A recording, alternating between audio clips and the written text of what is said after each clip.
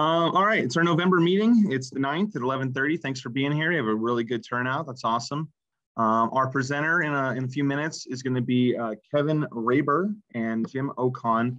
Jim is a longtime TV engineer, and he now has his own company and also runs the OConsortium, which is a group that they have a van and with a lot of different technology, and their goal right now is they're going on a US tour to show off a lot of this new technology, and one of them is drones. So they came up to the KJOY, the Briarcrest KYSR site, and did some stuff, and that's what Kevin's going to talk about today. How they can help you guys. They don't just fly and take pretty pictures. They do RF measurements. They do thermal measurements or pictures rather. So they do a lot of cool stuff. So moving on, we had a board meeting, our SB 47 board meeting yesterday, as we do every month. One of the things we decided on, which will be of interest, is we approved a good chunk of change for the December holiday party. So as typical, it's going to be virtual. We talked about kind of the issues we ran into trying to get an event. So it will be a virtual party. It is only for SB 47 members. So guests are always allowed to our business meetings, but this is a member-only holiday party. Part of that is you and a guest can come or attend, and we will be giving Grubhub or Uber Eats gift cards out, so you can basically buy your meal ahead of time. And part of the meeting will be a raffle, and part of the meeting will also be the famous Dick Burden mystery speaker, which is always a good time. So that's what we're looking to do. Bring your holiday hats. It's going to be different. We know that, but we wanted to definitely recognize the holiday season and all the stuff we've had to go through the last 2 years, and it's important. So look for invites probably next week after. You have to respond. We're going to allow 75 members or 75 people, so member and guest. A lot of that has to do with the Zoom. We can only do 100 people on the Zoom meeting. So look for that. If you have any questions, reach out to me. Let me know. And Kevin is here. All right, Kevin, thank you for being here. We're just finishing up our chapter business, and then we'll throw it to you and Jim. So what else is going on in LA? We've had a bunch of power reductions in Mount Wilson for ION TV. It's gone on about a week now. They're requesting about another week of reductions. That's kind of the latest I saw on the email list. The email list that the SB maintains seems to be going well to my knowledge. If you have any problems, let me know. And now on to SBE News. The newsletter came out this morning, actually. So the board of directors for SBE met on October 11th. I believe that is posted on the SBE website if you want to take a look at that. SBE exams coming February 4th through the 14th. Oh, those look good. Okay, I'll grab one. Thank you. Got goodies coming my way. All right. So that's coming the 4th through the 14th in February. Doug is our program chair here in LA. So if you sign up in LA, you'll be doing the test with him. We have the NS workshop planned for the spring, and mentors are needed. They want enrollment in the SB mentoring program is currently going on. Best way is to reach out to Kathy at the SBE, and they're looking for mentors in 2022. I know Doug is part of that program, so if you have any questions, he may be able to answer them. All right, I think that's all I have. Eric or Tony or Gary, do you have any SBE or specific market news you'd like to talk about? Go ahead. Greetings from Phoenix, Arizona, and home of SB Chapter 9 for all of Arizona. Currently, Vertical Bridge is stacking steel on South Mountain for their 300-foot self-supporter. They should be at about 240 foot in the next day or so. So they're making great progress there. Vince Stanton, foundation guy, a whiz, did the foundations there, and I took some before pictures before they backfilled it. I can share those eventually, but it's a massive amount of concrete underground. It's civil engineering at its finest. It's going to be a great tower, and that's going to benefit iHeart.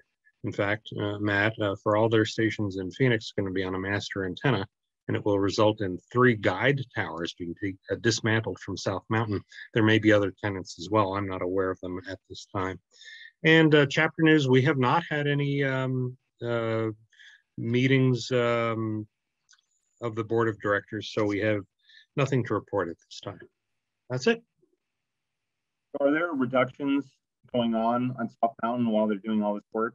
Yes, there is. So we had commissioned through the Arizona Broadcasters Association, working with Hammett and Edison, longtime partners in developing the South Mountain Power Reduction and Site Safety Plan. That was revised in January, came out. So what Vertical Bridge did was contact Raj up there at Hammett and Edison, and they got a grid of power reductions for this construction project.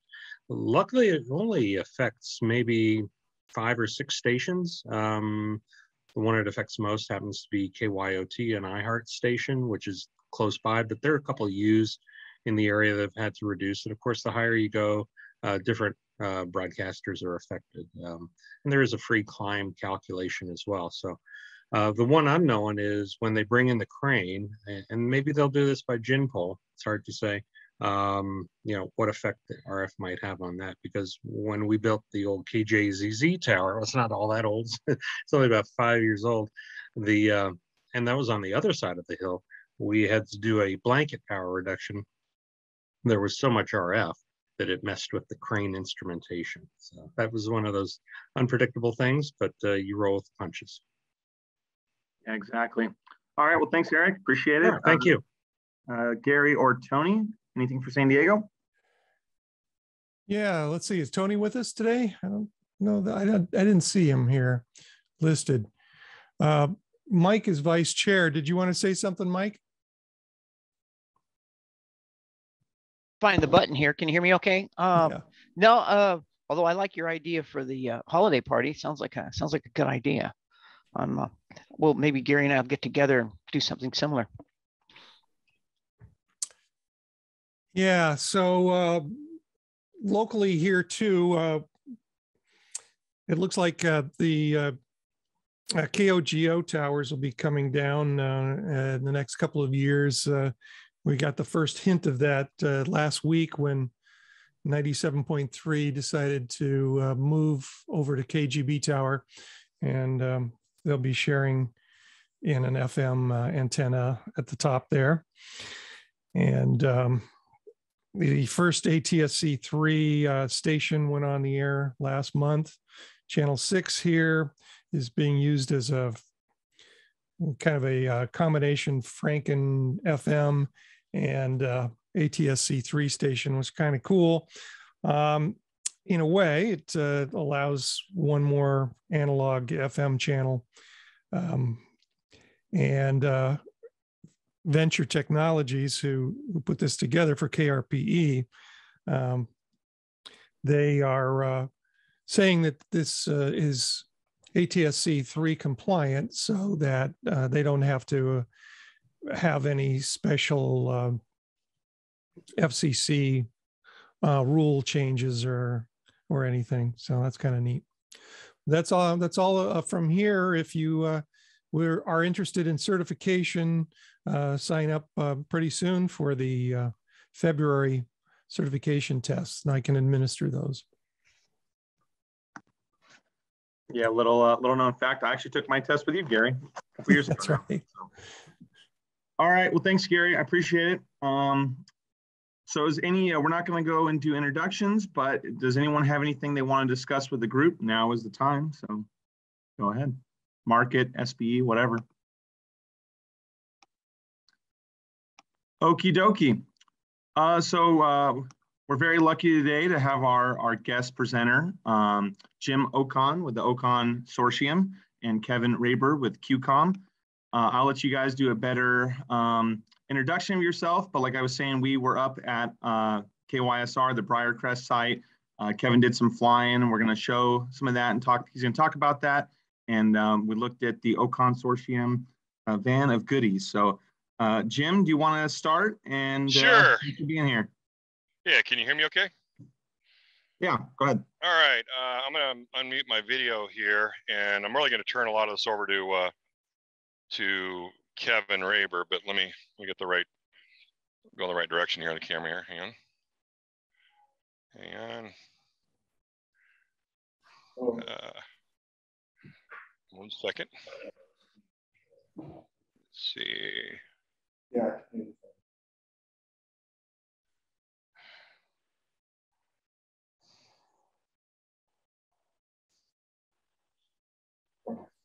There it goes. Okay. So I'm going to hand this over to Lenore, and I'm going to let her be my camera person. Here's Lenore. Hi, wave, Lenore. So I'll go ahead and hand my phone. And I just thought I would pan around for a second and say that, first of all, we are located in beautiful, I can't pronounce the name, but we're near, well, go ahead, Lenore. What's the name of the city we're in? I don't want to hack it. What's that? Negaunee, Michigan. And actually right behind me, we're at a great television facility. This is what's our call letters? WLUC. Here, why don't you come here and show our guest right in here. This is Chief Engineer. We had just wrapped up a really nice, we're 3 hours ahead here, so we've already finished up all the buffalo wings and everything. But what I'd want to show you is, and turn this over to Kevin, is this, first of all, gives you an example of kind of what we'll do at a regular event. We'll talk about the truck technology, we'll talk about the internet, we'll talk about the various tools that we use, tools that I didn't have available to me when I was building towers, which I can't tell you how excited I was. Thank you, Matthew, for allowing us to visit the fabled Cajo. I started my broadcast career in the Los Angeles area, and it was really cool to be there. And so I don't want to steal Kevin's thunder here. I think what we're going to talk to you about is something that every engineer needs to consider in his or her toolbox. So welcome to the OConsortium Technology Tour. Thank you for having us. Kevin, I'd like to introduce Kevin from QForce. He's from the Airborne Division. And Kevin, I'd like you to talk about what your mission is and what we did for our friends with Chapter 47. All right, can everybody hear me? Coming through Yes. clearly? I haven't used this particular setup before, so let me know if you have any trouble hearing us. And I'll mute mine if you want to take your video. I'll stop mine. Sounds good. So as Jim said, we were recently out at the old Cajo site out in Beverly Hills, up the Briar Creek site there with Matt. We had the van out on site, and we really wanted to kind of close the loop with all that and present to the group and talk about what we were doing in the local area. Jim heads up the OConsortium Van Tour, which is a collection of all the greatest technologies from all the sponsorships and other partners that are part of the tour.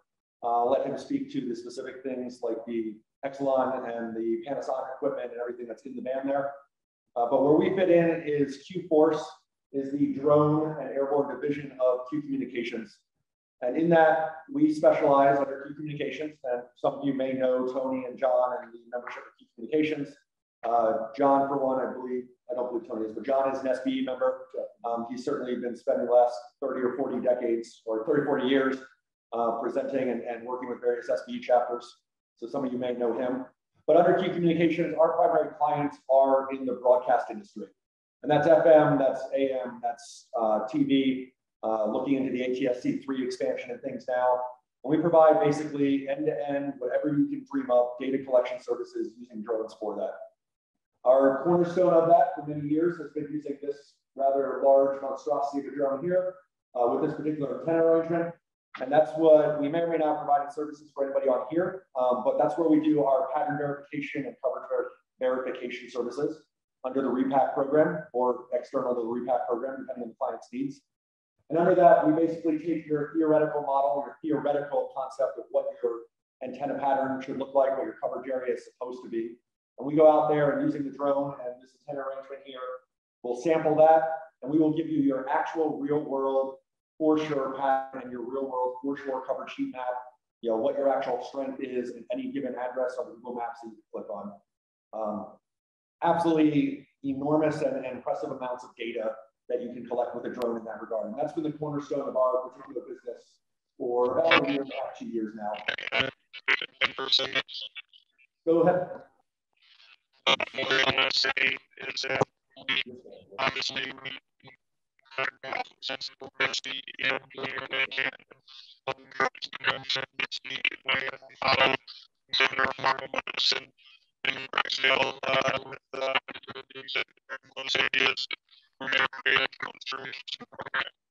And the program is meant to not understand a flying drone, but to show you like a good sensor, what's a bad sensor, what boxes should be checked. There's a whole host of things that we could be educating ourselves on. I'm very proud to be working with Kevin and his team, because we're finding that on these tours, if you will, that the SBE, that the things that we're seeing, wow, we didn't know you could do that. Just like how we're with the measurement equipment. And I don't know if that video will be queued up, Kevin, if you're going to play it, or Matthew will play it, but we should, if not, I can try to play it out. But I want to turn it back to you just to say that we support a certification program with the SBE. We love working with the LA chapter. You guys are great engineers in a good market, and we want to help. No, we are talking to SBE Maine, if you will, up in Indianapolis, I believe it is. But we are working on basically an in-house drone education program, and we don't expect to turn every SBE engineer into a drone pilot or get everybody the Part 107 commercial drone pilot's license. What we're really working at doing is making sure that every member of the SBE has access to this education program and this source material to understand what drones can do, how they can be used, what legal regulations might limit us from doing certain things, and how you might be able to reach out, not just to us, but what you should look for in a professional drone program if you reach out to one. What are kind of the things that a professional drone program should provide? What services should they be offering to you?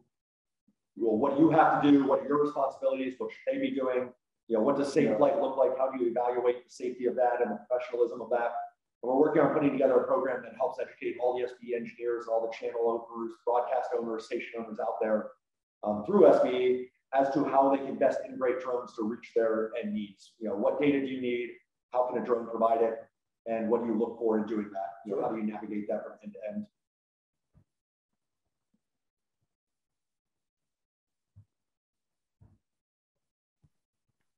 On top of that, yeah, okay, I needed to unmute. I'm sorry. I think we should try to show the video if Matthew wants to queue it up, and we've got smart guys. I want to get right into conversation if we could, and that might lead us back into some other things unless you have any better suggestions. And also you have time, I'd be happy to give you guys a live video tour of the truck if you want to see it, but I think we'd stick straight to the op around K-Joy and talk about that. Yeah, by all means, I think everybody will really benefit from seeing the actual op and kind of seeing some of the thermal stuff in flight and what we talked about that day. And we'll be around for questions after the fact. 468, 1. Yeah, Jim, do you maybe want to do the truck? Because I'm going to need a few minutes to get this queued up. Oh, yeah, I'm sorry. No worries. I'd love to do the truck. So I'm going to talk over it, and I'll give an overview because that way I know where to point the camera. So I'll start on the outside. How long do I have, Matt? 5 minutes? 3 minutes? 5-ish. 5-ish. Okay. So this is the OConsortium technology truck. Now, I've been in the broadcast industry myself at least 30 years. I formed a company called OConSolutions about 3.5 years ago. And as part of that effort, because I know on the vocational side what's missing and whatnot, I created the OConsortium, which is created, it's like a nonprofit. And we're made up of companies and individuals to help solve workflow issues. So we went and got the support of the Advanced Television Standards Committee, Society of Broadcasting Engineering, A1 Alliance. I'm actually a board member on Veterans TV. And of course, we have SIMPTE. Notice the new logo on SIMPTE. And then you have to be a member in our consortium. We have working groups. We have a lab. We have a Spectrum Initiative working group led by Howard Fine. Those of you in the LA area would know Howard. He's a good friend of mine. And we are creating a national interference database. Sinclair, along with their lab, they've done a lot to promote next generation television. Let's not forget our friends on the radio either. So this is meant to be all encompassing. And so everybody that's in the consortium, as a member, you'll see there's QCom, there's our Airborne Division sticker right there. Wave Relay relates to the mesh Manet gear. I still have some out here left over from our op. This is really cool stuff. This is all super secure, militarized, waterproofed, encrypted gear. This is really awesome. The truck now is designed to do glass-to-glass next-gen transmission. That's acquisition and transmission. We carry an ATSC transmitter on board. The systems that were built by our coach builder, Accelerated Media, they're the hood ornament. It's pretty cool. The truck, you'll notice there's no generator running right now, and she's fully powered up. She'll run probably about 4 hours on a full load. and she uses actually two different, let me come around here to the power. Got to forgive me as I run around the truck here. This is a 2017 Ford Transit. The dog is out is optional, and it's a diesel. It's a 5-cylinder diesel. And then what you got under here, let's get this poked up. So in the engine compartment, this side here, this is called a MEPS, an MVP power side. This is I think it's 3.5 kilovolts or 5.5 kilovolts of voltage. So it's got two alternators. This will feed a bank of batteries right over here. So these batteries then obviously juice the vehicle. And then if you would come around to where traditionally in any live truck or whatever, where your generator would be right here, instead, hang on. Okay. You got your beer fridge. So 2.5 hours, so no gas, no very, very clean power. This has it actually has two different shore ties on board. The truck is capable of quite a little bit. We have base stations with 1-inch CCD HDR cameras. That's a television exciter. We can pull a PLP stream right off of the truck. We just did a speed test a little bit ago. I think we had about 150 meg down and 60 megabits up with the vehicle. The cameras that we're using are 1-inch CCD, just for examples of that. We have a pretty cool little U150 here. This is a 4K camera, and I've got it pointed towards that tower up there because we can use it to do tower inspections. It's kind of fun, just tilt this thing around. And then the truck is meant to set up to do training or demonstrations. So in order to do that, you need internet. We have an internet system provided by Jero. That's a gateway. And then we've got a couple edge devices if you want to use their encoding, kind of like a TVU or a LiveView. And then we have, needed 4K, especially for other cameras. You need to get we have on this is really exciting. This is all one. It's piece of this room. It's really amazing. Hey Jim, if you can hear me, you may want to go outside. Your audio's pretty robotic.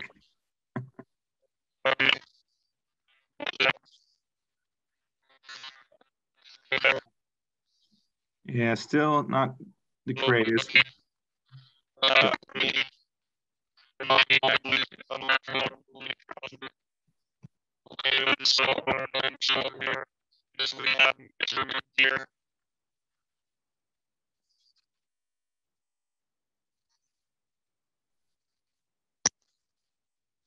This device will do. All right, how about we do this real quick? We'll give you a sec to reset because you were better a few seconds ago. So how about we play the video? We'll do the video now, and then we'll come back to you. How does that sound? I'll try one more. Oh, there you go. All right, that's better. Go ahead. Yeah, it may have been Bluetooth. I don't know. Guys, you know, what can I say? What I'm trying to show is the Hexalon test equipment, which has about 7 pieces of test equipment rolled into it. It has a Wi-Fi analyzer, an LTE analyzer, a radio analyzer with a drive around meter, a next gen meter, really a lot of really, here, let me, hang on. Come on. Let's go this guy here.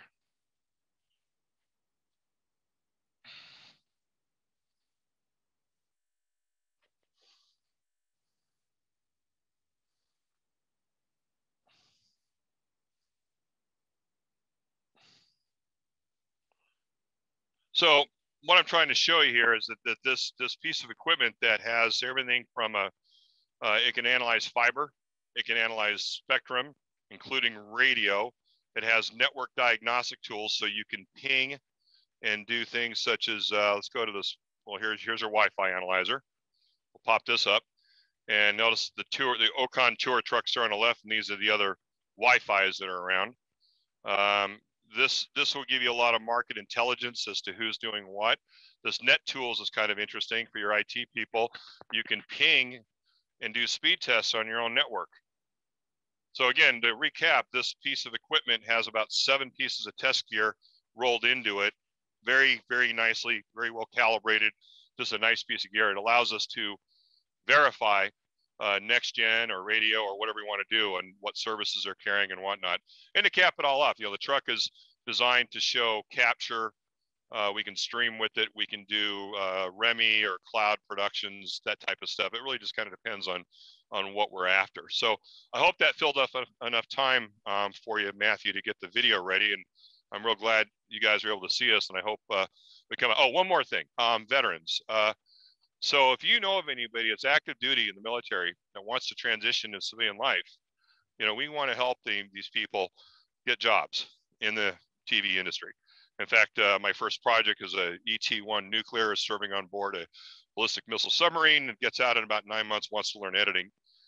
And so I would think that those of us in the military or ex-military would really serve really well in civilian roles in helping our country get it rebuilt. So that's what the veterans car is about, and I hope you'll support me in that effort. So with that, I'm going to turn this back over to Matthew. I hope you guys can still hear me. If you want to get involved, just email you or.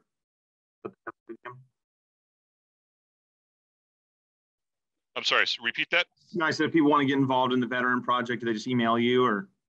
Oh, thank you. Yeah, well, please join the OConsortium. It's a nonprofit, or we're run as a nonprofit. We don't charge professional members such as yourselves for dues. I need your help on these working groups. Howard, Fine, I think a lot of us in the LA area are looking for leadership and how we're going to do spectrum management. So the veteran side, we have a veterans working group. Bruce Hart, former fire controlman, is the chairman of that group, and we are going to be spinning up all of our meetings. So please email, either go to my website, you can go to the oconsortium.org website or Ocon Tech Tour. You can go to my company. You can send me an email if you like. Let me know you're interested in the veterans program. Does that help? Perfect. And if you want to give my email right now, I'm jim.ocon, O-C-O-N, at oconcompany.com. 6 years U.S. Navy, San Diego and Long Beach, and a lot of other great people in this room. I recognize some of you, and it's great to see, after COVID. So, all right. Well, I hope that filled out enough time, and thank you for the opportunity, Matthew. I really appreciate it.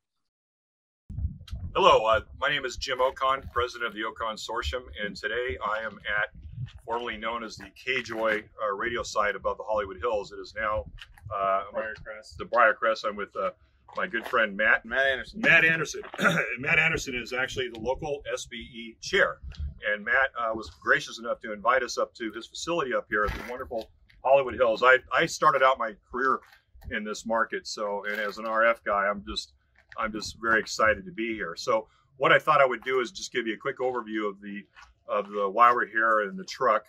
Like I said before, my name is Jim Ocon. I'm president of the OConsortium.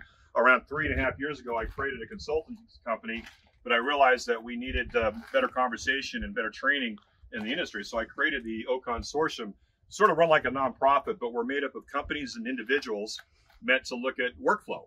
And basically, especially after post-COVID workflow, all the things we ought to be doing. So I started off by getting wonderful support from the Advanced Television Standards Committee. It's a shout out to Madeline Nolan, wonderful supporter. Of course, Jim Ragsdale and his team at the Society of Broadcast Engineering. We have Bob Lavoyevich with Veterans Television. We have, A1, the Airborne Alliance. That's John Lawson. Barbara Lang, Executive Director of SMPTE, the Society of Motion Picture Television. So very important that we have all the standards. And then inside of this, we have all these other guys that are supporters. So we have the folks at One Media and Sinclair. They're help pushing next-gen television. Friends like DeGero, Panasonic, Televise, Persistent Systems. The truck builder is literally the hood ornament. Accelerated Media, Tom Jennings. The truck itself is, I think, a thing of beauty, and we can get into some of the power systems and that sort of thing. So that's a quick overview of at least the of the logos and whatnot. And you'll notice we've got some toys around here. Now, what does the truck do? Well, the truck's capable, we call it our mobile demonstration training unit. This truck has extremely robust high-speed internet. It has spectrum analysis equipment on board. It has production systems on board. We can fly tethered and untethered drones. You can see those in front of me. We have good representations of PTZs. This is a Panasonic U150, which is a 4K camera. In fact, just for fun, let's open up the door here. And you can go ahead and look at we're actually pointed right at their tower. And this is the 150. Let's pull it out. Go ahead and show them a shot of the actual PTZ itself. Okay, and then let's go back to here. This is, again, so I'm kind of doing a little fake tower inspection here using my little Panasonic U150. So, anyways, inside the vehicle here, we have a lot of cool things. It's in order to demonstrate workflows, cloud to ground, ground to cloud, you need an internet connection. So Degero is providing us a very fast, very secure internet connection. We've had speeds of up to 100 down and 100 up with the connection. There's actually a network of antennas on the roof of this vehicle bringing in various subscriber connections as well. So the Degero is bringing in our internet, and we have a video distribution system that's centralized by a Panasonic IP-based or a hybrid production switcher. So this switcher is designed to be controlled remotely as well as locally. We just have it here. You can pretend that this is your local studio and you're bringing a lot of clean feeds from all your big games and you're switching them here. So this is the Keros system. Moving down here, we've got something really cool. This is called the Hexalon. Now the Hexalon is a spectrum analyzer. It's a Wi-Fi detector. It's a TV analyzer. Let me just play with it for a second here. Let's go to the Wi-Fi analyzer. So it's going to go ahead and we have it connected to the house antenna, and you see these bubbles right here. These are various Wi-Fi signals, and you'll notice the Ocon tour truck is the largest signal around. I think we're stealing anybody's bandwidth, but bandwidth is very important to us. And again, the Hexalon is designed to do a lot of very unique things. One thing that we're trying to do is teach people about next generation television. And Los Angeles, I know they are getting ready to launch, but you will need a device like this to be able to verify and measure your ATSC next generation signal. So you'll notice on this screen here, look who we have up. Looks like we've got KCOP. This is an ATSC 1.0. There's your power level. Here's your MER. Nice MER, 29 is a nice number. Notice the pilot on your carrier. Lots of really cool things that you can do with this device here. You can actually look and verify your services. Same thing with radio. It has an FM radio detector. Let's go to that. Let's see here. Radio analyzer. I haven't seen this one yet. We'll have to have someone from Televis come on here and play with this. But this device, and it's a very small form factor, allows remote control. You can leave it and forget about it. You can have over-the-shoulder interaction with it. Obviously, I'm showing you how to do that in here. It's got LAN connections, and it's just a really, really versatile piece of equipment. We're very happy to have it here. Again, moving over to the rack, it's just basically an HDMI fed truck, layer 2. We've got some basic routing on board. We've got our internet. We've got our IP-based production. And to cap off, I know I'm coming back around to the internet, but you notice the Degero, we even have a backup Degero system. So if we wanted to talk about technology, we may need ways to have someone give us their workflow on Amazon Cloud. And this truck can do that. Let's go around to the back. Let me show you the racks. We'll talk about the truck. And you'll notice that the truck, that there's no generator running or anything right now. The truck has a very powerful MEPS system in it, and that means it has 2 alternators. I'll take you around to the front a little bit to show you the alternator. It pumps out 6.5 kVA of voltage, feeding the inverter, which generates the voltage. On this side of the truck here, there's actually batteries. And it'll run for probably a couple hours just on full load, just on battery alone. And guess where the spot for the generator? Here's your beer fridge. Okay. Very happy to, but again, you know, for a crew to have clean power, short tie connections, efficient power, and a safe operation with no gas to worry about. Again, I think it's a good example of as far as truck systems. Now the rack here that we have, you've got the truck is capable of glass-to-glass transmission and reception of television signals, including ATSC next-gen signals. And we actually have an exciter that's provided to us by One Media Labs. This is I think it's an Acrodyne box, but we can pull a 25 megabit PLP stream properly formatted with guide signaling data, all of that comes straight over here. Let's pretend you've lost your STL. We're up here and the earthquake has happened and your STL is now out of alignment. Well, you could take this truck and turn it on and pull a satellite signal or pull an internet wherever you're getting it and essentially replace your STL with an IP stream. And we can do this glass to glass. If you have a drone that's tethered, you could actually take that, put an antenna on the drone, fly it up the air, and guess what? You have an emergency operations capability. So that's what we mean by glass to glass. It's not set up here, but I have a Sony Bravia TV we use to demonstrate. This is just right out of the box at Best Buy, you know, $300 or whatever, and this is your next gen television. So that's what we have here. So I hope I didn't go too fast. I kind of went down the rack. Let's see. Oh, we've got a computer to pull the PLP stream. We have a couple base stations. The Panasonic equipment is really cool. These base stations are fiber fed, and what we have here is we've got some HDR capable 1-inch CCD cameras by Panasonic. Those are pretty neat to look at. So to cap it all, you've got power, you've got internet, you've got camera acquisition, distribution capabilities over the internet, signal measurement capabilities, drones. What else I leave out?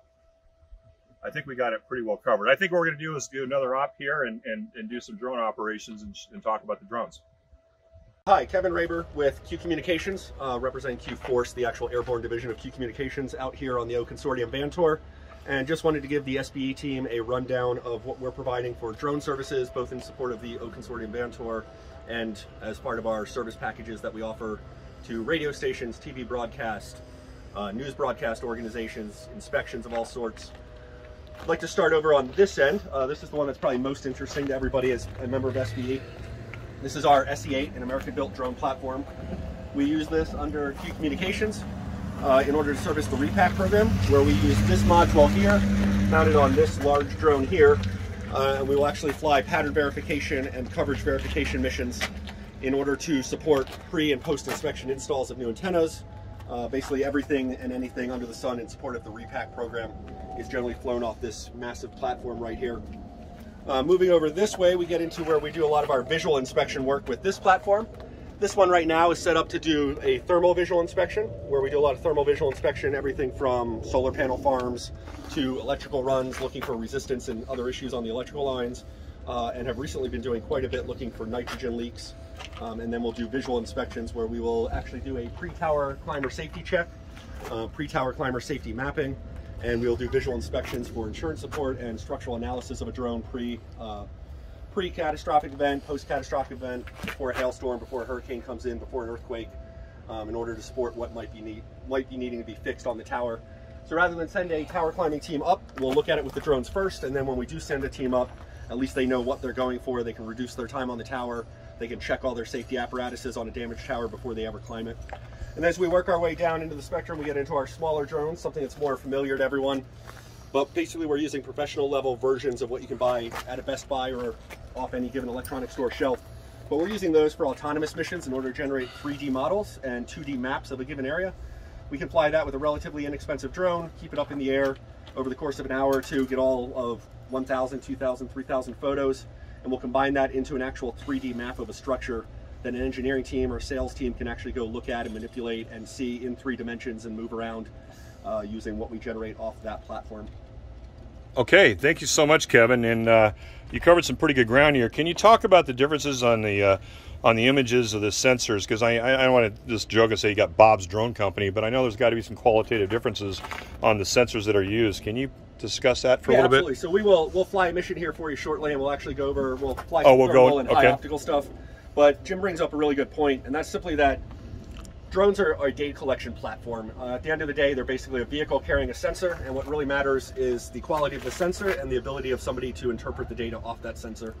Here in America, we're the only ones flying this particular RF sensor, and the ability we have to extrapolate data off of that to get an actual real-world pattern for your tower, match it up to your theoretical pattern if all's going well, or inform you if the patterns don't match up, and the ability to fly it all over the area and actually do a coverage heat map. Those are just abilities that nobody else has, and that comes from both having the quality sensor and having the right software packages to interpret that data. Can you point out the various components on here? Sure. So this here is our actual RF sensor box. This is what we'll use to actually map a pattern FM, AM, whatever the pattern may be. TV broadcast has been the big one under the REPACK program for some time now.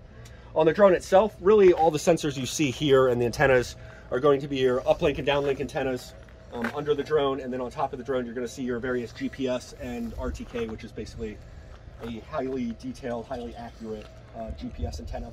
That way when we are mapping these things, when we're looking at your pattern, when we're doing our checks, you're actually getting location data with about a meter or less of accuracy. If we have to on some of these other drones for the models and everything, we can get down to sub-centimeter level accuracy on some of the inspections. But that way you're actually getting real world, real accurate data. For those that are familiar with GPS, you know, the GPS on your phone with a 3 to 10 meter level of accuracy is just not enough for the level of fidelity that we try to provide in these inspections. The same kind of principles apply over here on the thermal side. You know, we want top of the line sensors for sure. You are not going to be able to get cheap sensors when it comes to these sorts of missions. But more than just collecting the data, it's knowing what to collect, but it's knowing how to interpret that data. Right. So while the sensor itself makes for a very pretty picture, you know, you want the highest resolution possible. What we have the ability to do is go in and actually measure the temperature of every single pixel in there. So as we go and do post-analysis of a mission, that's where we're really getting the data from, is going in there, processing this in post, and then actually going in there and analyzing pixel by pixel. Do you have a nitrogen leak that we're able to detect because of the temperature difference, the cloud that is coming off your antenna? Do you have a resistance issue or a kink in the line or some other electrical issue because we can see the actual heating up of that area, the high resistance in that area? Solar panel farms, do you have a photovoltaic cell that is going bad because we can see that one heating up? So a lot of that data is learning to compare relative temperatures from A to B and being able to analyze that in the proper software after the fact. And then on the modeling side, it's the exact same thing. Not everybody can take 2,000-3,000 photo data sets and then turn that into a highly accurate, high fidelity 3D model. So it really comes down to your ability to post-process and model a lot of this data, whether it be on the RF side, the thermal and visual inspection side, or the three-dimensional point cloud that we can generate off the smaller drones. That's highly informative. It's certainly not your dad's drone. You know, I mean, this is definitely a step above. Well, what do you say we go flying? Let's go flying. Hi, Kevin Raber again with QCommunications, flying with QForce, the Airborne Division of QCommunications. We're going to demonstrate with one of our drones sitting out here the thermal inspection capabilities that we have for some of our towers. And then we'll swap into one of our high optical zoom lenses over time. But really just want to show you the ability to move this drone's imagery through the band, broadcast live imagery through the actual band itself, and then of course what we're actually inspecting, what we're actually seeing with a drone, and what value can be provided by a drone on the physical inspection side, as well as the RF inspection side. So let's go ahead and fly, and I'll let Jim show you what it looks like. And Kevin, as we go, what licensing is required, and can you talk about the some of the FCC boxes that have to be checked before you do something like this? So every one of the pilots flying with QForce is a full-time professional pilot. That means they hold a Part 107 pilot's license, which is your drone small UAS pilot's license. Every one of them is fully certified, fully insured. They go through additional training when they come to us. They come to us with a pilot's license and then go through all the additional training to be specialists in this technical collection field, whether it be RF collection, visual collection, thermal collection. We get them certified in all different sorts of collection fields there. One big thing about all our pilots is they all get additional training in on-site safety, how to navigate the FAA approval process, how to navigate and understand the FCC process, really understand the signals that they're collecting so they can ensure the quality of those signals and the collection out in the field. You take an area like this, and what our pilots will do is before they ever come on a mission, they will have already looked at this area, evaluated this area for FAA restricted flight areas, temporary flight restriction zones, anything of the sort. They would have evaluated the tower and the RF energy on the tower to decide if any of it was a danger to the drone. And they would have coordinated all that with whatever waivers they need, whatever licensing they need to fly in this airspace. This area in particular, we're actually between two major airports and their approach paths. But we've gone ahead and we've gotten the waivers and notified the airports that we're flying drones in the area. We're not in any restricted airspace up here, and we'll be staying within proximity to this location that will allow us to fly up to 400 feet above ground level or above the actual tip of the tower itself. These are all the things our pilots will navigate before they ever even set foot on site. That way, by the time they get out on site, they already know that they can fly, what their regulations are, what additional rules or coordinations it might take that day. If there's a, say, presidential TFR, a temporary flight restriction that got dropped that day that prohibits drone flights, they've already made all those coordinations. That way they're not wasting the engineer's time on site. They're not going out there and dragging the equipment halfway across the country for an area they can't fly. And of course, they're flying as safe as possible and within the legal, within the legal ramifications and legal limits, both by the FAA, the FCC, local government, state government, federal government. We navigate all that for you, so it never has to be done on the other client's end. So I'll go ahead and get ready to fly, Jim, and Okay. take on a tour of the van. Okay.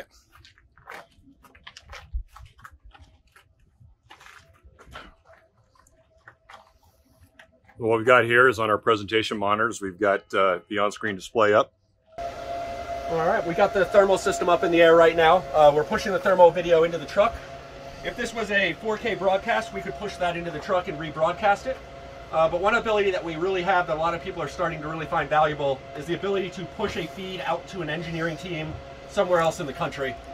So if your engineering team is in Nashville and you have towers up in Chicago, towers out in the Midwest, we can actually go do that inspection, and the engineering team can actually be seeing that inspection in real time and essentially tell the pilot what they want to look at, and the pilot will act as their eyes and navigate the tower for that.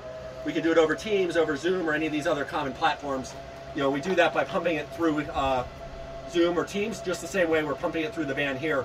So I'll go ahead and fly around the tower a little bit. We'll take a look at some of the thermal issues on the tower, see if we see anything that stands out. And Jim can walk you through some of the And systems that are going on here. which tower are we at currently? Can we describe where we are?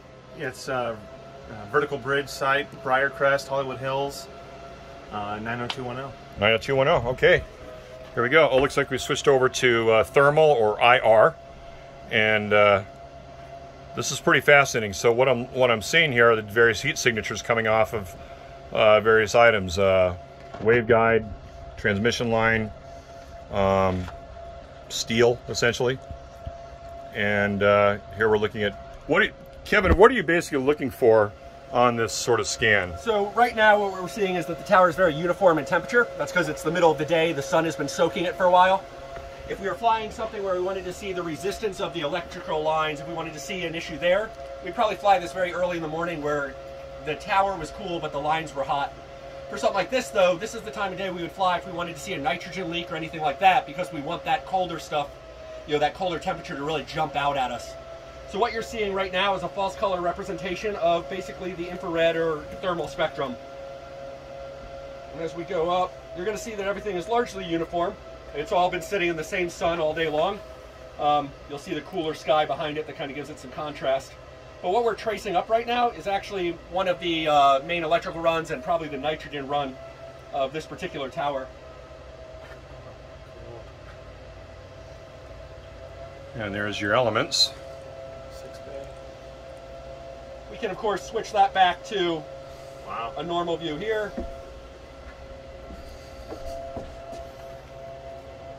So what's your flight visual inspection? So you'll notice this is 1080p HD video, and I can see the shading on the paint. I can see the bolts. I can see the discolorization. I can tell even how orange the dielectric paint is on that antenna. I can see where the sun's been hitting it harder. I can see where the paint's bubbled. Really interesting. Can you go back to thermal real quick, just on that waveguide, and zoom in where you were. So same shot. He is not, the drone is stationary. And really, I think we got about a 5-knot wind. There we go. Looks like winds are about 5.5 right now. 5.5. Hey, I just, huh? Good guess. Navy man. So here's your thermal. Check that out. Now, if I saw a discolorization, I may think I've got a hot spot on that. Like on a cold day, it'd be a good day to see that antenna, I think. Check that out. And again, it's not so much what we record here and see here. It's about the raw data we collect here that we can then analyze later on. And that's where we can go pixel by pixel, bolt face by bolt face, and actually analyze the raw data and really extrapolate the more valuable data sets that are being recorded. It's not just about what you see with your eyes, it's about the data that's being recorded underneath all that, the metadata that we can analyze later. Let me see if I can find you on the PTZ, on the Panasonic U150. There we go. And where are you? Is he to the left? Yeah. To the left still? I think he's in the sun. Oh, he's in the sun? Okay. Well, anyway, he's around here somewhere. I thought I would pop him up and show the drone on the 150 here. What's the flight time, Kevin? It's out of the shot. For this particular one, with this sensor, about an hour. Oh, really? Yep. Okay. Okay. Well, let's go back to the drone video itself. Let's see here. Where are you, drone? Drone. If we wanted to do broadcast video, we can remove all the actual extra data on there. Yeah, so if you were doing this, if it was a live shot, you know, you can basically just try that. Are you seeing the clear yep, view now? Yeah, completely clear. Really sharp video, though. I mean, yeah, if you look at it, it's amazing just to see the detail. Yeah, this tells me an awful lot. It really does. There's an element there.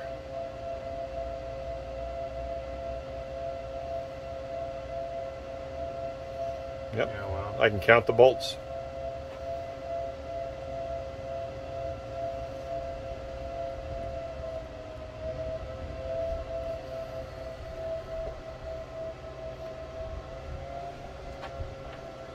So I know that this company has discovered issues with other towers not being plumbed correctly, or center radiation being off, or beam tilt being incorrect.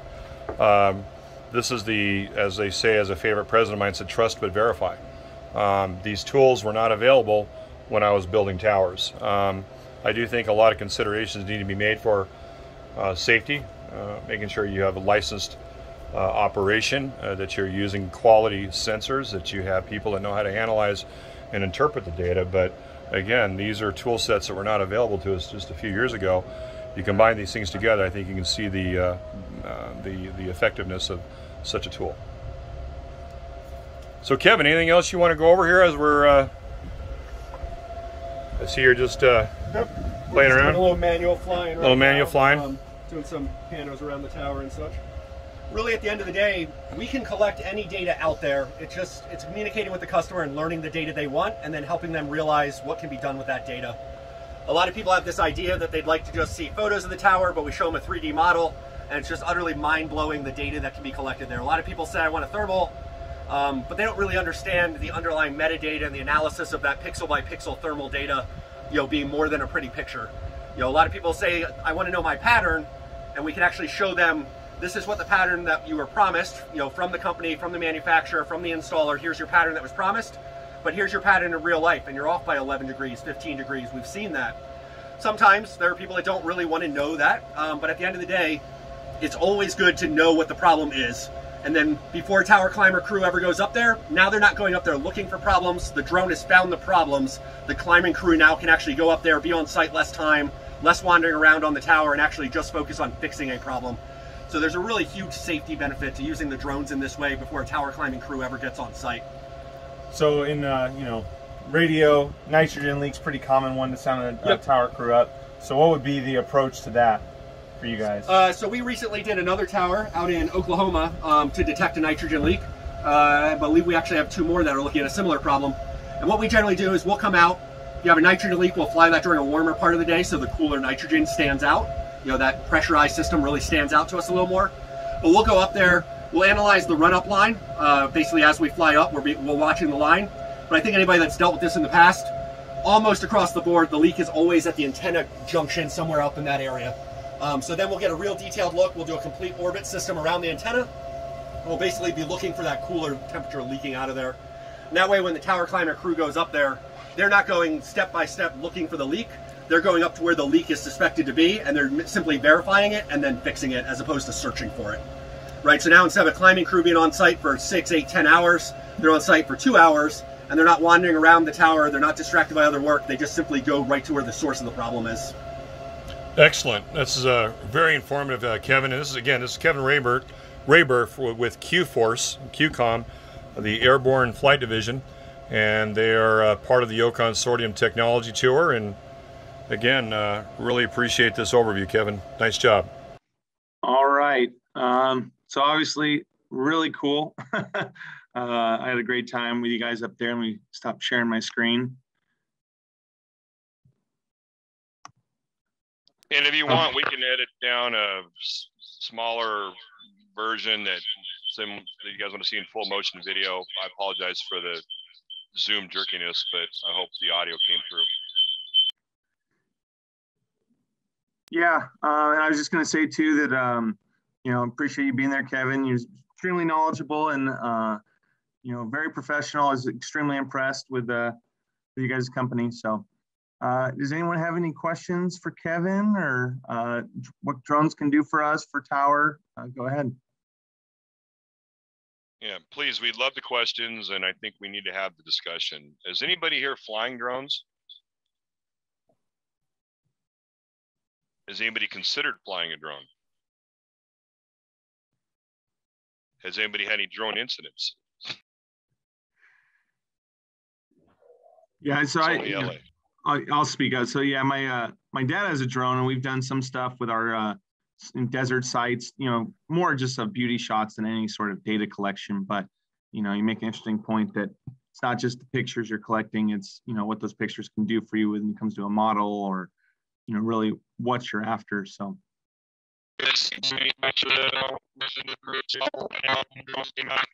Oh, robots back, Jim. You want to get off the Bluetooth.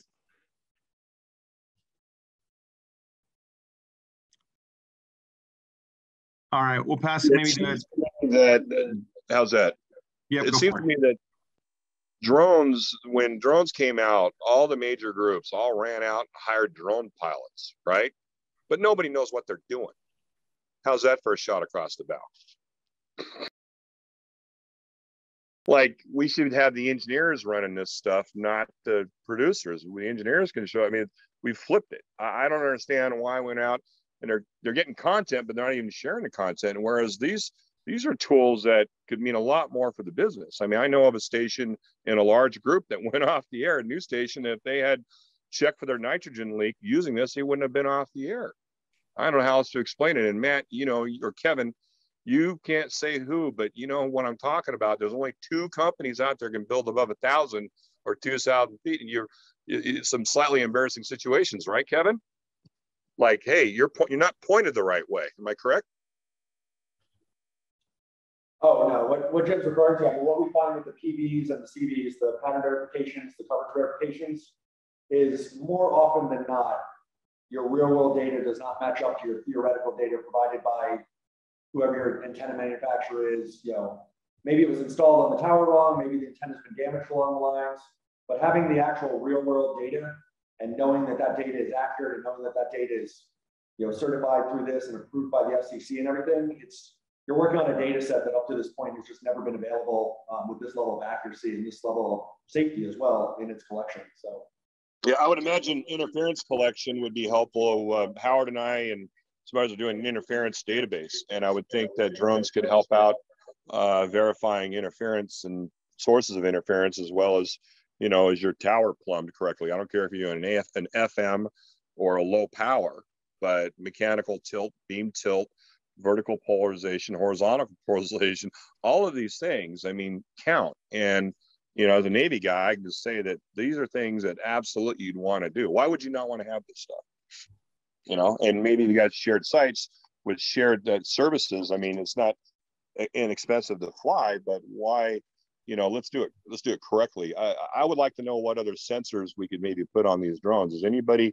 We got a lot of smart people in this room. What are we missing here? We talked about thermal, RF. I thought about sinus. Anything? What else could these things? I mean, anybody want to throw in?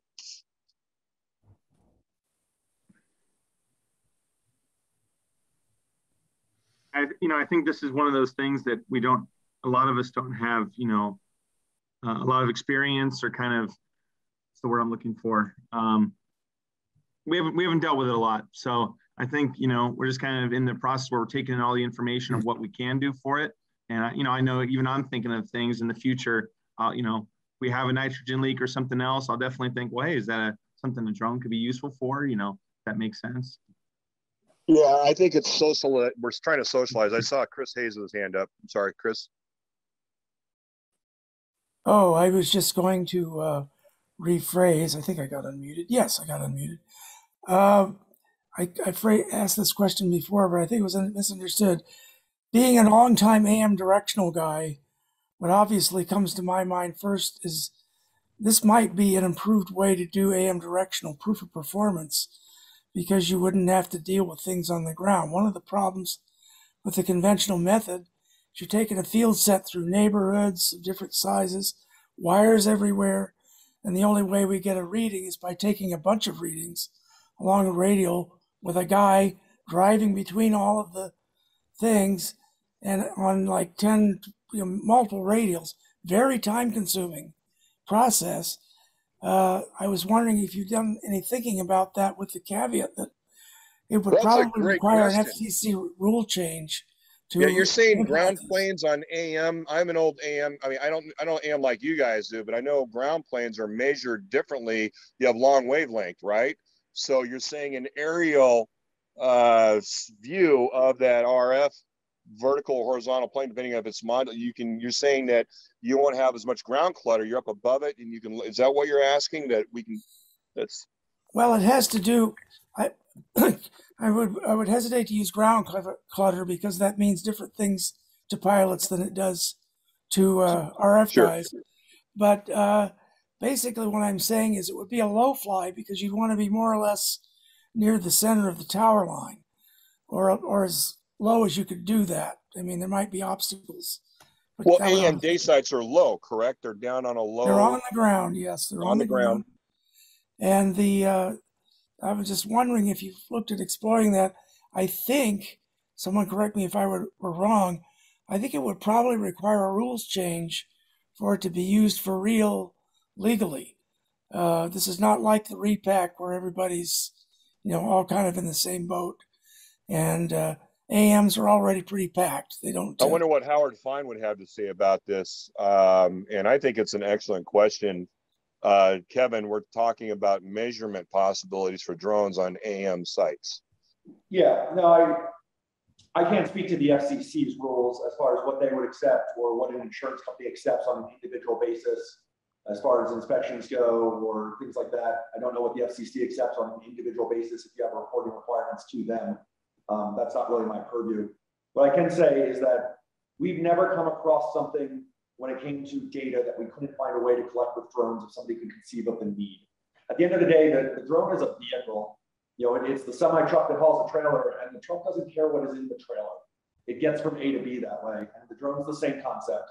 If you have a need or can imagine a use case, or more accurately, imagine a data set that you might be beneficial of this, might be more efficient, might be safer, might be able to be collected in a way that's never been collected before. This drone is completely agnostic to the sensor that is on it. It is not strictly RF, not strictly thermal, not strictly visual. We can develop a sensor or manufacture a sensor from scratch or find one that's already on the market. We have all sorts of sensors that were not made for drones, especially on the telecom side, that we now attach to drones, and we're collecting data that's just never been collected in that way before. So, when it comes to AM, I'm not the expert. My radio background gives me some grounding in the knowledge of AM and HF radio and everything. Many years of dealing with that in special operations, and I can't conceive of something I did there where I would not have been able to attach it to a drone and benefit from that. So yes, we could absolutely do measurements in that spectrum. We would just work with you on a case-by-case basis, figure out what your data needs are, and then we develop the plans, the protocols, the methodologies, the equipment. How do we attach it to the drone, and how does the drone benefit you more than what's on the ground? That is something we can always work on a case-by-case basis and find a solution for. Yeah, it may be wanting for a good test case, since I don't think anyone's tried to do it yet. Yep. Would love to try testing with you. If you come up with an idea, we'll often provide the service to you for free in exchange for being able to use that as a test case, use that data set, and build towards that. We do that. We just did that for another drone mission that is now measuring line of sight from a cell phone tower to a new cell phone tower that's not being built yet. Theoretically, they say this, will we actually have line of sight, right? So we'll go out there and we'll do those initial use cases kind of on a pro bono basis because we are benefiting from it. We're growing our capabilities from it. And of course, you have the data that we can collect. We kind of marry that up and we can absolutely work on kind of those one-off and bespoke sort of missions like that. And some bespoke missions grow into, the RF REPACK program. So absolutely, you as the engineers, if you have a data set you need, we probably have a way that we can start working towards that. That just comes down to us talking together and figuring out what we can do to provide for you. Well, data. We'll find a way. I'm LA based, and you guys are friends of mine, and this sounds like a cool thing to do. So let's try something, Mr. Chris Hayes. I'll send you my number. Well, I'm a retired dude. You need to get somebody who's actually employed by a radio station. Well, maybe Matt. I can't understand what you're saying. I mean, it's ground plane checking. It's very important. I know with AM, that ground plane, that's what sends out your how much of your energy is going out in the air as opposed to going out, right? I mean, it's all about being efficient with a Class A on a big 50K day site. I would imagine those ground planes kind of reminds me of the old days back when we used to be engineers, guys. This wasn't just ones and zeros. Well, the receivers are never on the ground. So when you speak of ground plane, you got to realize we're just talking about a receiver that's going to fly the perimeter of the array. Bob, I thought you had your hand up. Bob Gonsis? Well, yes, I did. Thank you. I was wondering, how accurate are your measurements of FM and television signals? Have you compared range data on antennas from a manufacturer to what you get on the drone? Yes. How you handle ground reflections? I've done a number of helicopter measurements in years past, and these are questions that routinely come up. Yep. So if you reach out to Matt or Jim, they can get you my contact information. I can send you over one of our real world reports for you to look at. And you'll see the way the report is written is there's generally, here's your theoretical pattern, according to the antenna manufacturer and everything that you worked out when you bought it. And then we overlay the pattern verification that we find on top of that, and you can see where the discrepancies are. And inherent to all that is the auditing and checking that goes into that process, from our software and analysis providers. Do you measure in the near field, the far field, or the transition zone? We actually can measure in the near field and the far field. That often varies by mission. I'm not the RF specialist that would tell you on your particular case what that is, but our guy would be able to link up with you, Alec, one of our chief pilots here, and he will work out that detail with you. Do you need to turn the power down? Can you leave it at 100%? He goes through from step by step with you and helps you understand what data you're going to get, and is there any more data that you need, and he'll develop your flight profiles and plans based off of that. Okay, right, real quick, we're reaching 12:45 here, so let's do one last question. Steve, I see your hand up. Then Kevin, maybe you want to throw your contact in the chat as well. They can reach out to you, and if there's a lot of interest, maybe we can even have a separate breakout session or a Zoom with engineers. That's kind of what's coming to mind. So Steve, go ahead, and then we'll finish off here. Yeah, just a quick question along your analogy of hauling a different trailer behind your drone tractor. We're having a project right now where we're trying to figure out the source of C-band interference to a satellite dish. Do you have a sensor that lets us work that? I'm sorry, I would think I was talking over you. So the question is, do you have anything that you can attach to that helps us track down energy levels in the C-band spectrum? Yes. I didn't mean to step on you, Kevin. You want to take that? I'll go after you. We started experimenting and looking into the C-band when the C-band REPACK program came about. As everybody may or may not know, with the C-band REPACK program, of course, we're filtering out C-band because a lot of that is being reallocated and sold off for 5G expansion. So we do have the ability to measure within C-band, and we have some capabilities there. We also do visual mapping of the C-band farm so that we can go back and you can go ahead and look at where all your antennas are facing, what your azimuths and elevations are. So we have worked in the C-band space. We have not done that at a massive scale, but on a client-by-client basis, we rarely come across something that we don't already have the starting blocks to build upon for your specific needs, even if it's not one of our at-scale missions like the REPACK program or the insurance inspection programs or the thermal inspection programs. So yes, we've definitely worked in the C-band space, and we can get with you on a one-on-one basis and figure out what specifically you're looking for. And if we can't do it, chances are we know somebody who can, and we can at least move in the right direction with that. All right. We have run into a limitation with drones because it is a relatively new industry, and it does happen on relatively rare occasions. We just say, you know what, this isn't doing it yet. We're working on we can move off of back to a terrestrial system to help with that. We're working on just checking our polarization of the dish before we go much further. But if that proves out not to resolve our issue, where we've had about an 8 dB increase in the noise floor, making our EBNO pretty marginal, we'll be reaching out to you. Yeah, by all means, let us know, and we'll get with you one-on-one, and we can be pretty responsive to meeting those needs, as bespoke and one-off as they may be. Please do. I have to know, we started with the C-band initiative, a C-band group with my consortium, Howard Fine, and we evolved it to the Spectrum Initiative. And I can say unequivocally that there are a lot of I think Kevin said this earlier about just trust but verify. We're finding a lot of instances where you might have a consulting engineer and there's mistakes. There's a lot of mistakes that are out there in the paperwork, and we all know that the FCC doesn't care about that. They'll just say, well, you might put an interference complaint C-band related. Turns out you're the one that's going to get in trouble.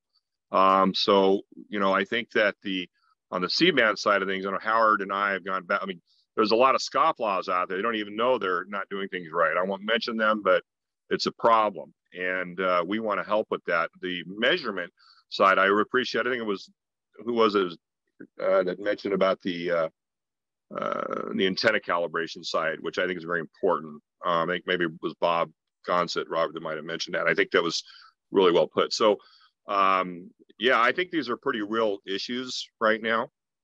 Yes, Mike, and I know didn't mean to go over. It's just a quick question. Are you guys going to show at NAB? What is NAB anymore? Well, it's on hold, but I know it'd be nice to see you guys there. Oh, I would love to come. You guys know me. I'd love to come. Whatever you guys want, and we just want to help solve problems. So, heck, I'm all for it. Kevin. QCommunications had a booth at the last NAB that was canceled. We certainly have every intention of having a booth at whatever the next NAB may be, and whenever that may be. You'll certainly find us there as well, either in our booth and in partnership with the OConsortium tour. All right. Well, thank you guys so much. This video is on our Facebook page, and also I think we're going to post some of the pictures and videos that you sent me individually. So thanks, Kevin, for being here. Jim, we really appreciate it. Great presentation. If you guys do have interest for another breakout session or something, let me know, and maybe we can get something together with you guys. I know we got more questions, and so do I. So definitely interested in how we can use this in the future. SPE 47, the invite hopefully next week will be coming out for the holiday party. So please, you got to RSVP to that. We're looking forward to that.